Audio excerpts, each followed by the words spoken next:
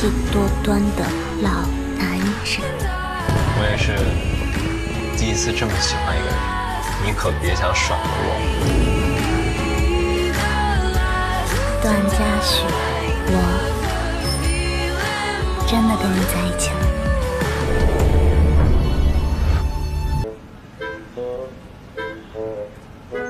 哦，不对，我怎么听说你跟江颖在一起呢？我跟江颖在一起啊？你听谁说的？哦，不是吗？哦，我也忘了听谁说的了。听错了。江颖是谁啊？是我们跨年夜吃饭的时候碰到的那个女生，不是那种关系。我之前不是答应过你吗？如果我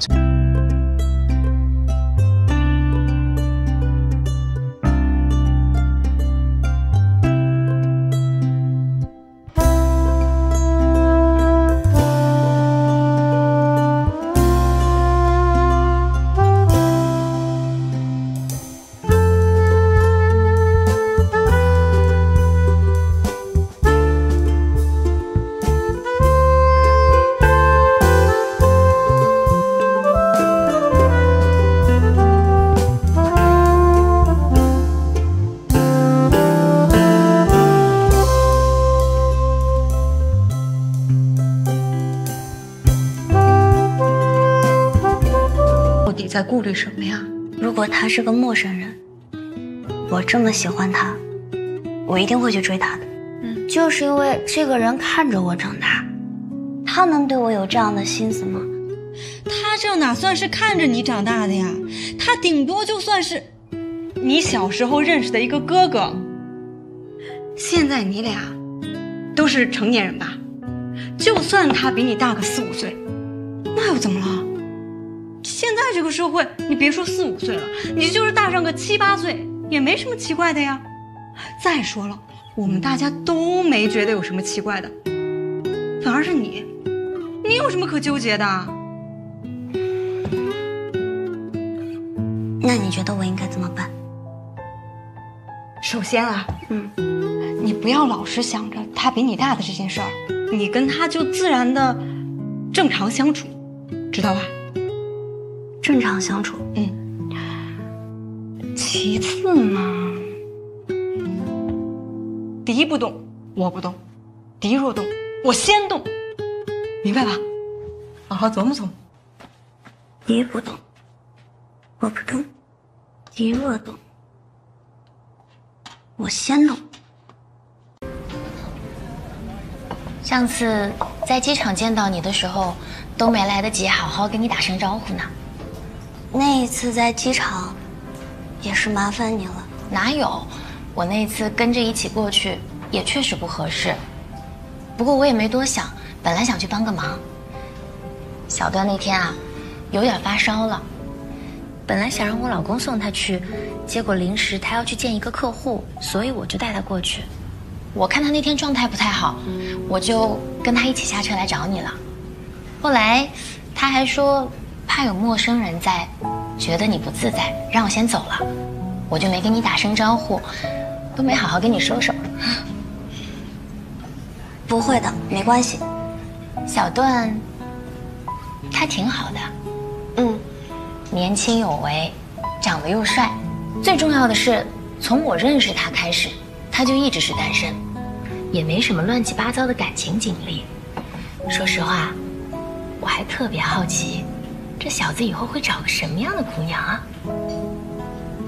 来，再喝点水。谢谢姐姐。哥哥，我有一个秘密，一个藏在我心里的秘密。要跟我说啊？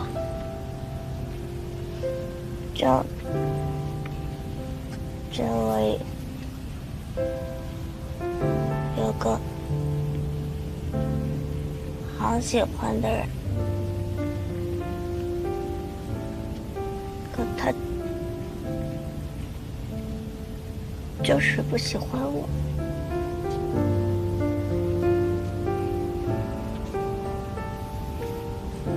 谁呀？我不能说。跟我也不能说。那你跟我说说，他是个什么样的人？他对你好吗？就是他很好，对我也很好，可是他对谁都很好。那就别喜欢了，行吗？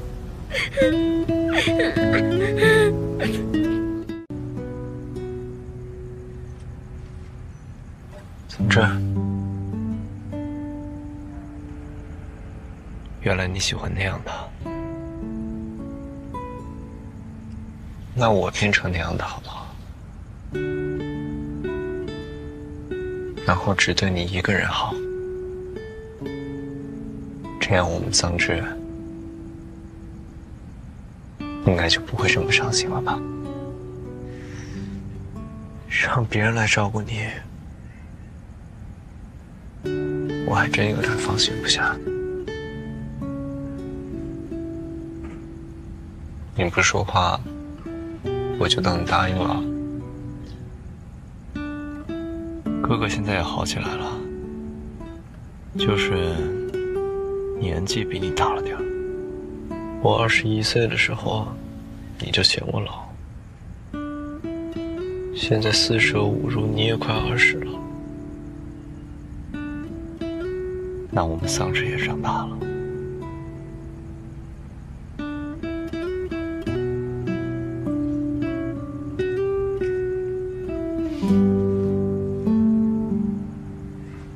穿这么帅啊，今天。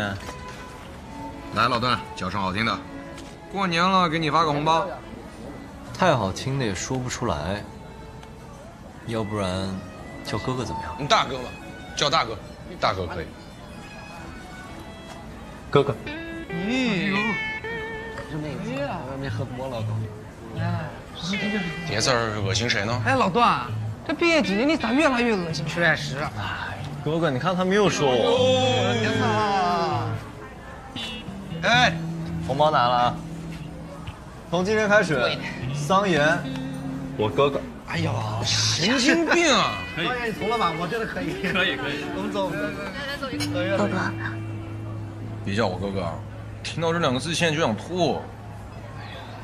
那来，他是不是有什么事儿啊？我感觉他今天不是很正常。来，我跟你说他要什么事儿。